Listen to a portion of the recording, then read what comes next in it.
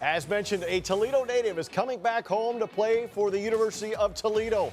Coach Todd Kowalczyk with the announcement today that former Scott Bulldog Chris Darrington will transfer from Tennessee, sit out a year, and then play his final year of eligibility for the Rockets in the 2019-2020 season. Darrington appeared in 25 games last year for the Volunteers. Prior to Tennessee, he was a JUCO All-American at Vincennes, and tonight he was back in the Glass City.